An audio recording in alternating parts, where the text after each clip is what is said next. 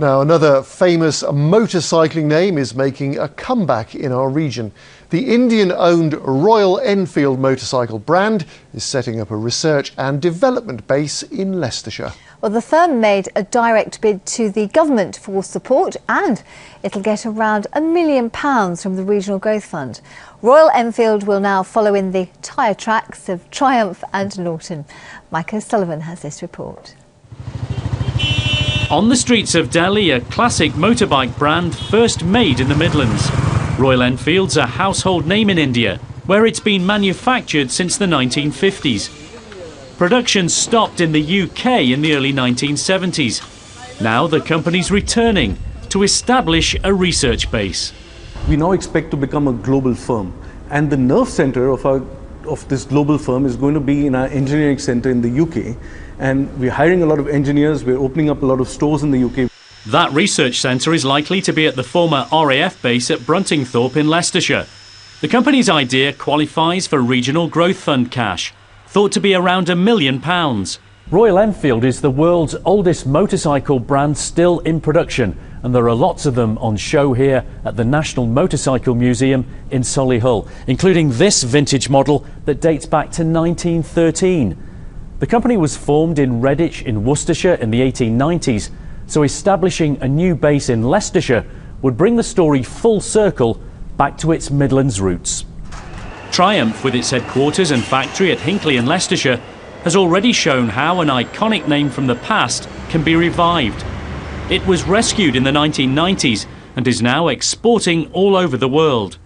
At Castle Donington, the same thing's been done with Norton, resurrecting a revered brand, here creating bespoke handmade bikes.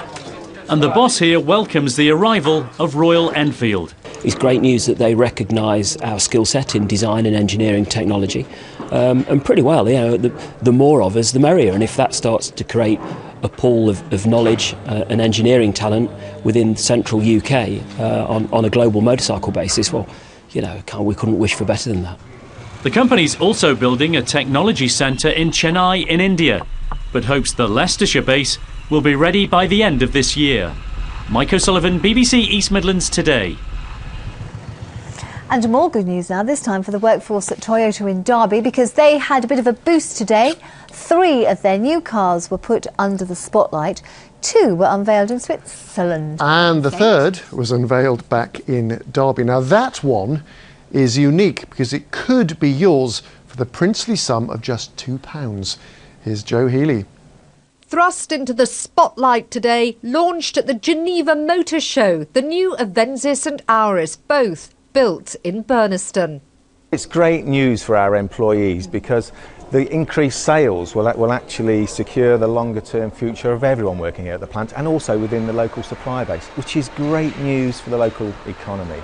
Great news too for the 3,000 strong workforce. Last year alone, this is the number of cars they produced here at Derby, a total of more than 172,000. And over the years, we've grown accustomed to some spectacular launches here. But now we can reveal, with slightly less fanfare, the third launch of today. 3, 2, 1. This is the Red Nose Auris. We thought it was a unique opportunity working with Comet Relief to build a one-off vehicle that was very unique. We try to make our customers smile, so I think if you look at what we've produced, it will go a long way to putting a smile on people's faces. Complete with red leather trim, they're hoping it'll raise £1 million in a first ever Comic Relief prize draw. This is a terrific opportunity for us. It's raising money for projects that we have across the UK and also across Africa, so it'll make an enormous difference to lots of people. With tickets a couple of quid each, this Red Nose Hybrid Auris could be all yours for £2. Can't promise that with one of these though. They'll go into full production in May. Joe Healy, BBC East Midlands Today. Oh, let's hope it does raise that £1 million. So good news for our motor manufacturers, it seems, whether on 2 or 4 wheels. Earlier, Mike asked the Chief Executive of the East Midlands Chamber of Commerce why rivals seem to like sticking together in one area. Well, the motor manufacturing industry in the UK is actually worth £4.5 billion to us, and clearly we have a very substantial proportion of it here in the East Midlands, and that's really, really good news indeed. What you do find is that other investment will come where existing companies are succeeding.